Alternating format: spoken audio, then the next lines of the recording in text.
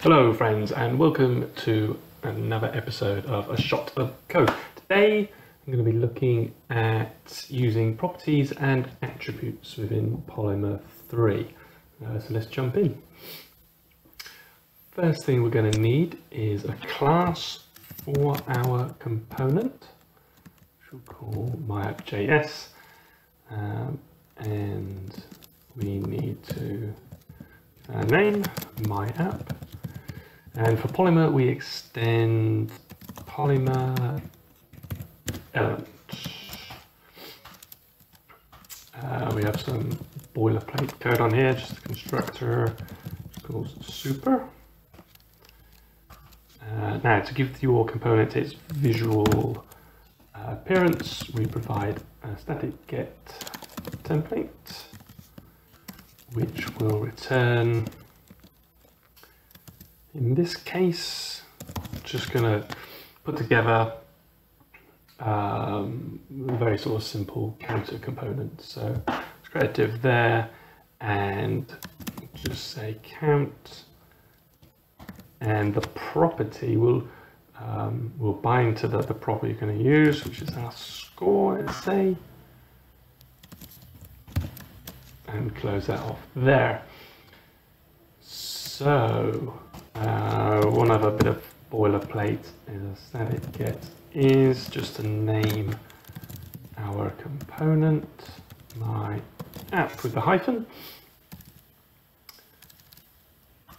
Okay, now you can picture in your HTML page, we'll add the element my-app, and on there we can provide an initial value for the score. We want that attribute to be propagated into the property score within our element. So to configure this in Polymer, we set up a static get properties, and in here we return an object with a list of all our properties. In this case, we've just got a name property. And we want to specify what type it is, what its initial value is, and what its name. So simply specify its name, and then we can specify things like type, and it's just going to be a number, and value. So its default value, if nothing is specified as an attribute, will be 0. Okay, and that's that there. So let's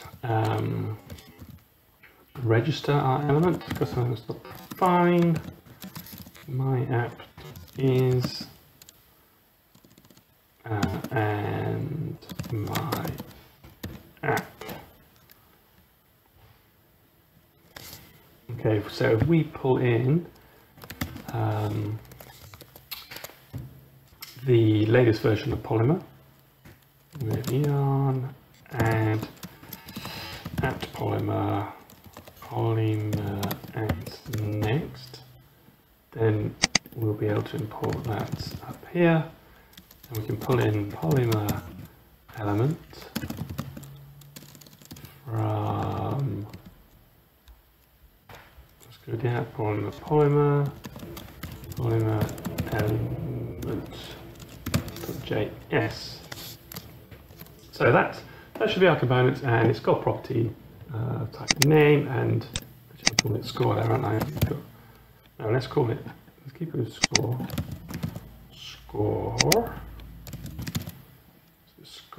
and score. Right, so let's create an HTML page to show this in index.html.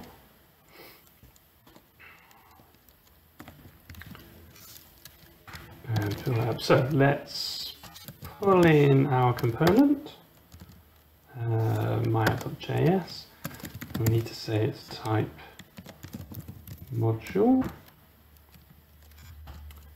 and then let's put my app on. So for the moment, if we don't put any attributes on there, we should see it pick up the default and just display that. So let's bring that up with polyserve. Control resolution node. So we need these steps now because there's a build step with Polymer 3 now, because our imports are using bare imports. There's no node modules path there. Right, so let's bring that up and see what it's giving us so far.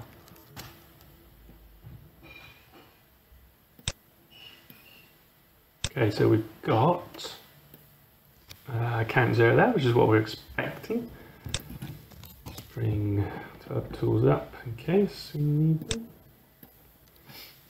Okay, so if we now add an attribute on here of score and give it a value of 5 and then refresh that, we should then see count 5. So by providing that